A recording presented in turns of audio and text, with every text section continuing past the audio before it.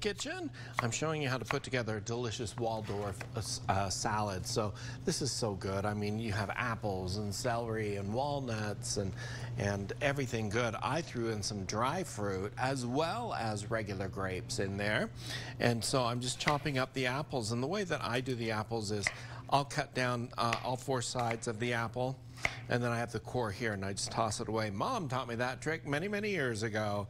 Then I'll take these and chop them up. I am not taking the skin off of them because I actually like the skin. If you are one of those people that don't like the skin, you can certainly peel that off of there. That's not an issue at all. I think it's good fiber for you. It keeps you regular. All right, I also have some chicken breasts over here that I've grilled up. And the trick with this is don't overly season the chicken breast. Matter of fact, if you didn't season them at all, it wouldn't be a problem because you're going to season the salad. And so if your chicken is already seasoned, then it's going to compete with what the seasonings are in the salad. So let's get these finished up and added into there. These are yummy. I remember even, you know, the Waldorf Astoria in New York is the one that's famous for this salad. And I don't know if they really created it because I remember my great-grandmother making the salad when I was a little kid. I don't know how long it's been around, but in the culinary world, I have heard rumors and gossips that this salad was actually created because they didn't have anything else to put together. So they threw together the salad and it became a huge hit, and voila, the Waldorf Astoria salad. Now to this, it's a mayonnaise-based salad, so I'm going to add into it some mayonnaise. And then you'll season the salad with whatever it is that you want to season it with. And so just fold that mayonnaise together.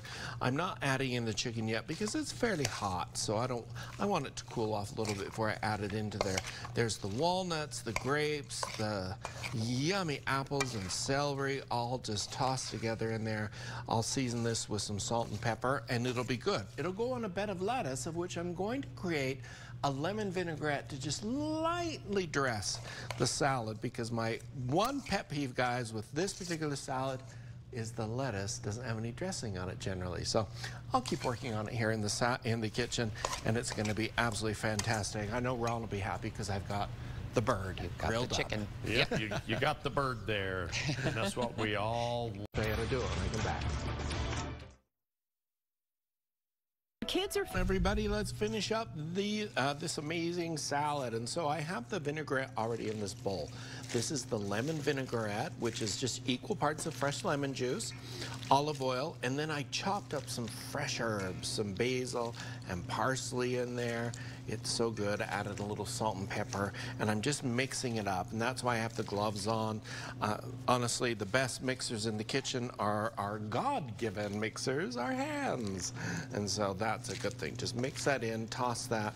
And because I'm going to serve this immediately, I don't mind tossing it right now because the dressing will begin to wilt that lettuce. And so if you ever serve a salad, keep that in mind. You never want to dress a salad until just before serving it because it will begin to wilt the lettuce.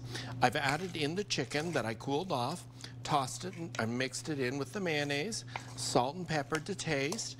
Once again, there's celery, there are grapes in here, there are walnuts. Oh, it just smells amazing. Chicken in there and mayonnaise, mix that all together, and just very, very fresh, I think, for the first day here of summer that I'm hearing Lindsay talk about.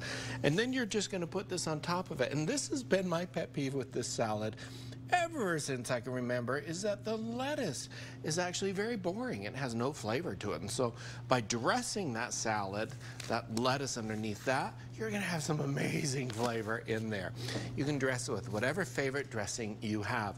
I'm serving it with some artisan bread, and this is a lemon sour cream pound cake. I thought that would go well with it too. Just very bright, refreshing, perfect for summer. It's a great idea for dinner tonight, and you can just get this recipe right at KUTV.com. You can go to my website, cookingwithchefbryan.com, and grab it too. But it's a fun idea for the summer heat. Ron, Mary? Sure is. And I have some more chicken for you, Ron. Oh man, I can't wait. I'll just take that whole plate of lemon.